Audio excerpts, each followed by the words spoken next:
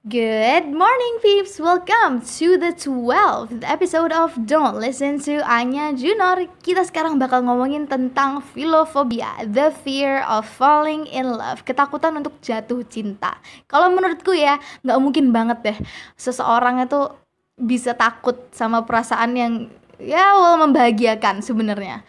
Kalau menurutku tuh aneh. Kalau menurutku fobia ini tuh fobia yang sangat nggak masuk akal karena cinta adalah perasaan yang harusnya menimbulkan rasa cinta tuh harusnya menyenangkan dan juga menenangkan. So ketika kamu punya perasaan ini, ada yang salah sama kamu. Kalau menurutku tuh ada yang salah sama kamu ya. Walaupun kamu tuh punya alasan yang berbeda-beda untuk menamakan dirimu sendiri seorang filofobik. Mainly orang-orang tuh menamakan diri mereka sendiri seorang filofobik karena mereka tuh takut kehilangan. Mereka tuh tahu perasaan cinta ini begitu luar biasanya dan mereka tuh takut kalau misalnya si pasangan mereka ini suatu hari tuh direnggut yang maha kuasa, atau misalnya suatu hari mereka harus berpisah ternyata.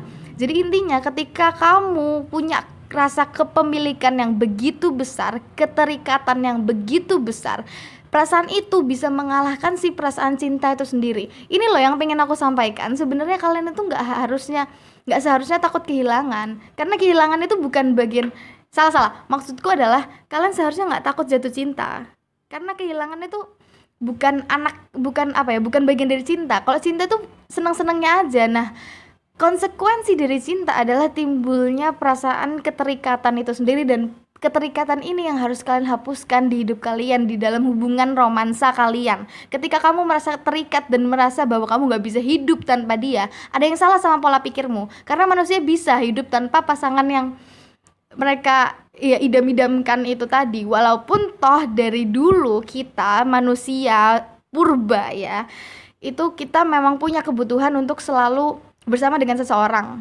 Ya ini karena kita punya sebuah insting untuk menjadi makhluk sosial.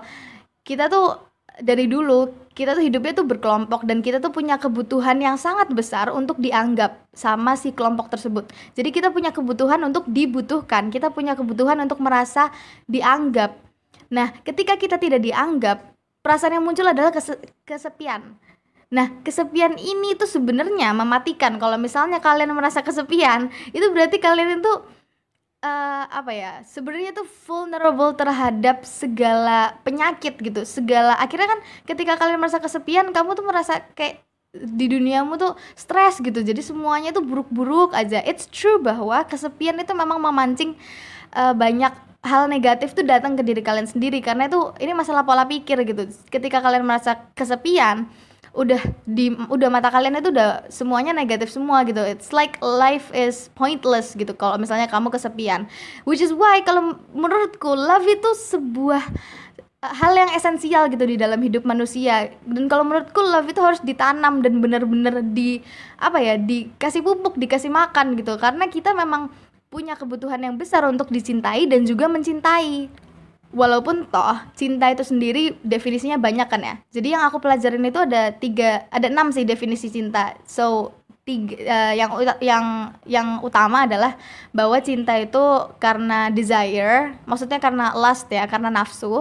Ada cinta yang karena kita tuh berada di lingkungan yang dekat, akhirnya tuh nyaman dan terbiasa selalu bersama. Dan ada juga cinta yang karena kalian tuh punya interest yang sama, kalian tuh punya ketertarikan yang sama. Nah, yang manapun tipe cinta kalian di antara 3 itu, yang manapun yang kalian merasa cocok sama kehidupan romansa kalian, semua definisinya itu kan bahagia ya.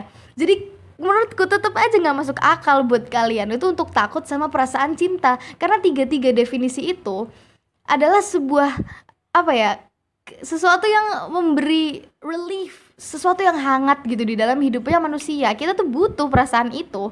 Walaupun memang konsekuensinya menyakitkan dan kadang-kadang perih di dalam kehidupan manusia gitu. Kalau misalnya kita disakiti karena cinta, itu sebenarnya kita disakiti sama harapan kita sendiri, ekspektasi kita terhadap si cinta itu sendiri gitu. So seharusnya kita bukan takut untuk jatuh cinta, harusnya itu kita takut sama pikiran kita sendiri.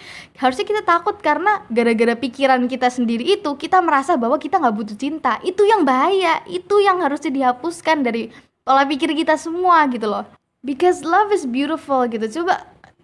Mana tipe cinta yang sebenarnya tuh nggak ada indah-indahnya? Nggak mungkin, pasti tuh porsi indahnya tuh lebih banyak daripada porsi yang menyakitkannya. Nah, masalah anaknya cinta, si cemburu, keterikatan, ketidaktulusan, ya itu urusan kalian, itu pola pikir kalian yang harus disembuhkan. Tapi cinta itu indah, ya titik. So, kalian perlu tanya ke diri kalian sendiri, apakah kalian takut jatuh cinta atau takut sama konsekuensinya? Yay, udah itu episode dari hari ini ya.